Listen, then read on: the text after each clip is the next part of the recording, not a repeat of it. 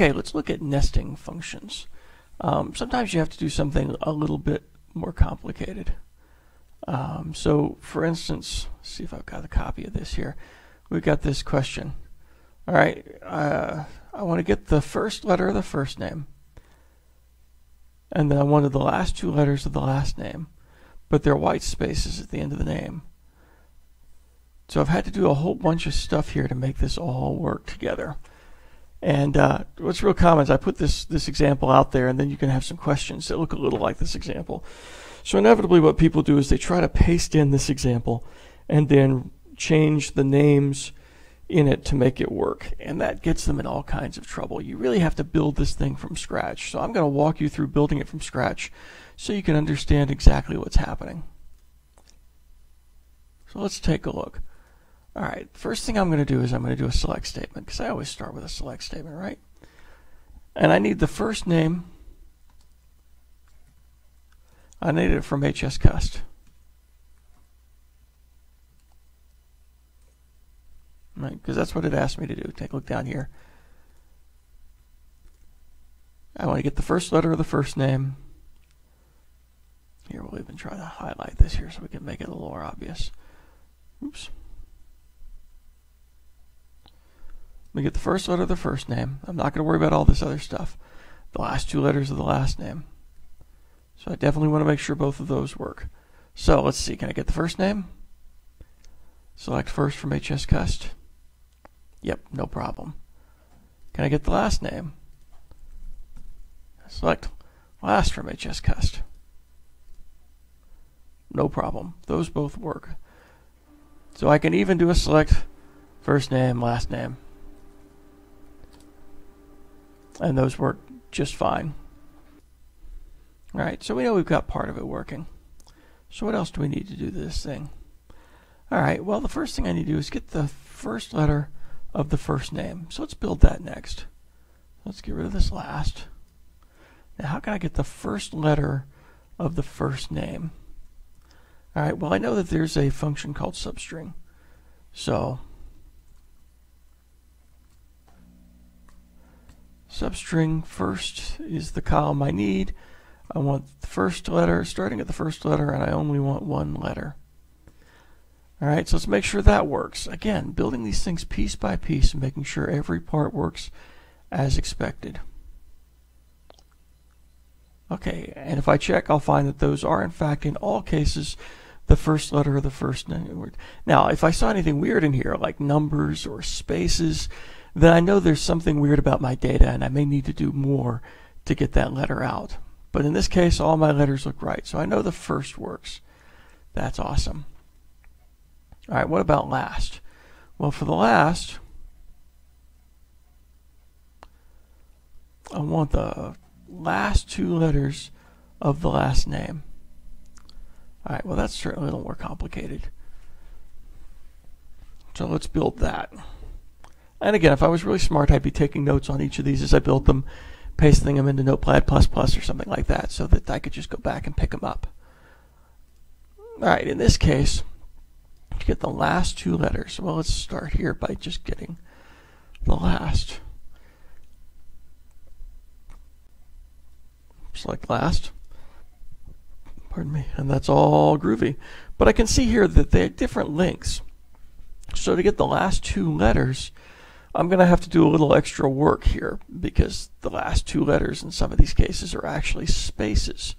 You know, this was probably defined as a varchar 15 or 20 or something, and none of these letters are that long. So I've got to get rid of those spaces. So what I'm going to do is I'm going to do a really funky kind of thing here.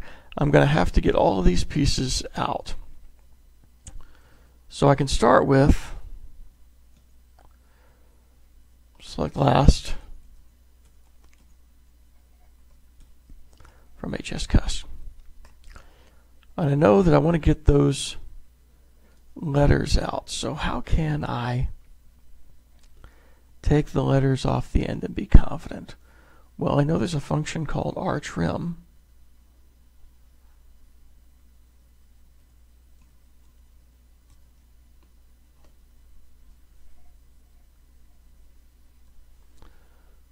And Let's see what that does for me.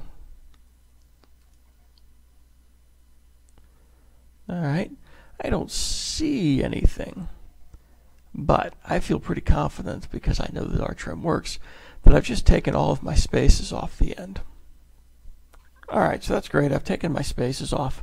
So what do I do now? Well, the question actually has me taking what?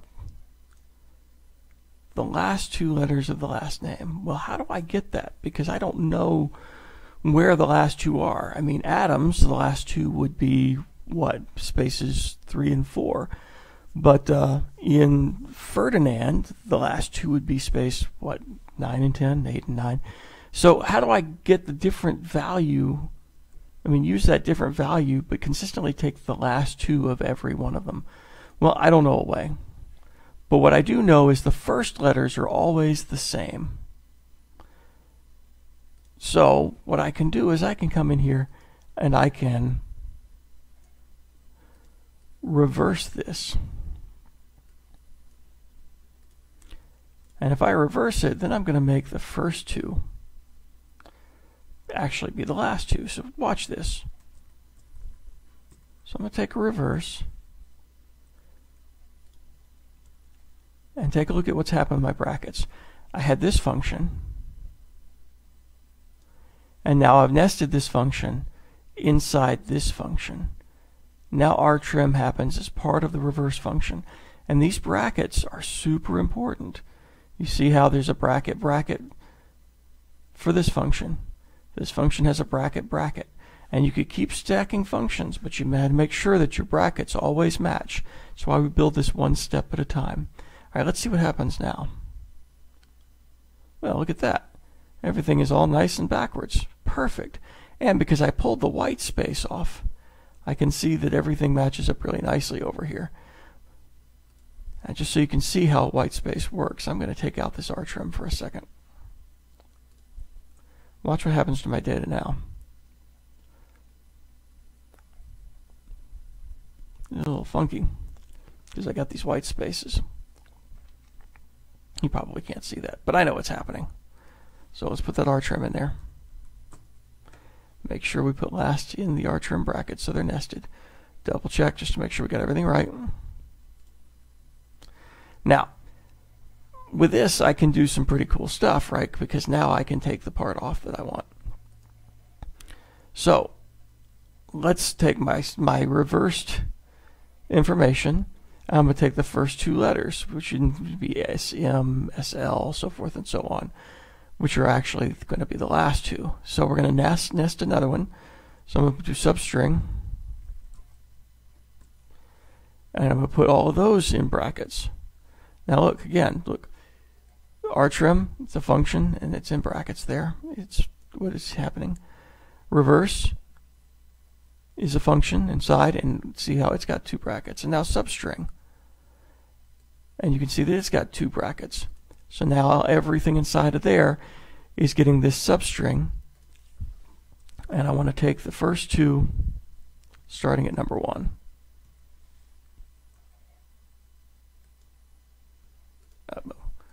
Alright, what did I do here? Okay. I've put it somewhere wrong here. Let's take a look.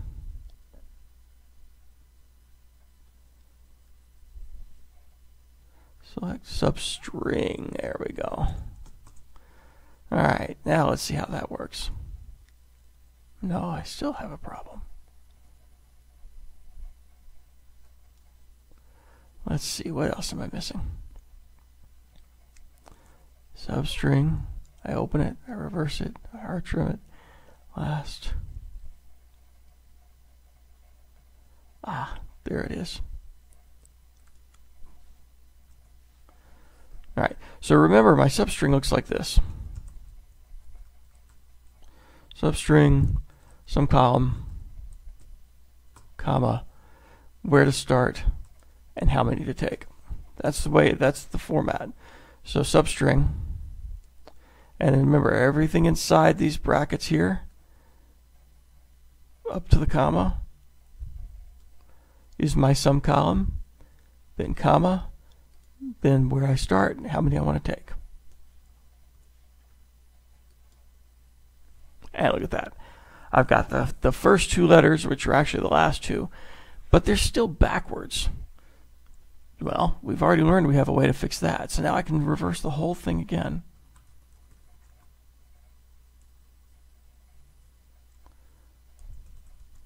And remember, put the whole thing in brackets. And remember, this was a function, and this was a function, and this was a function, and they're now all inside the reverse function again.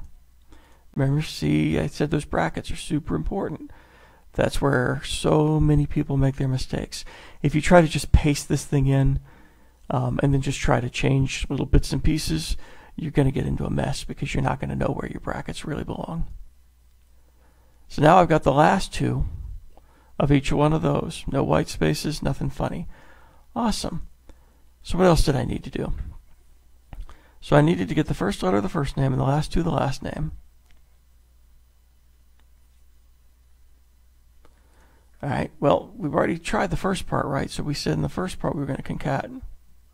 Excuse me, we were just going to take the first letter of the first name. So we're going to do substring.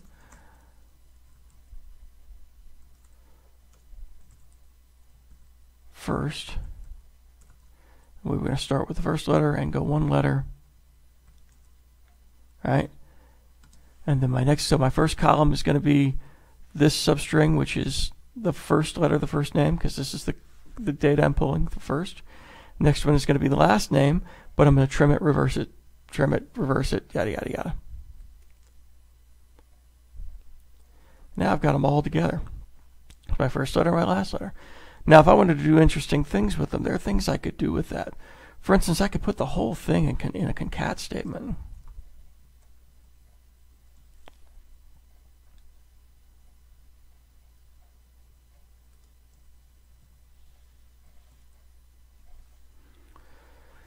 Right, and then alias it. We talked about aliases in the alias video as, let's just call it my column right now.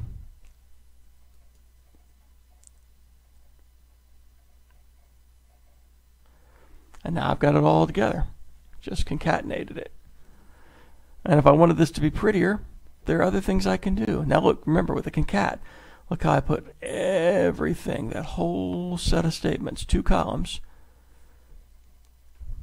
all together as one thing now. And if I want to do stuff in between, I just put it at the comma. So I could put a plus sign here with a space on each side.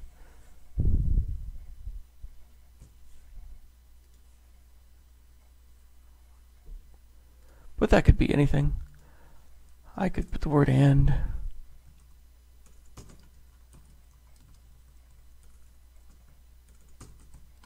Put all kinds of stuff inside there.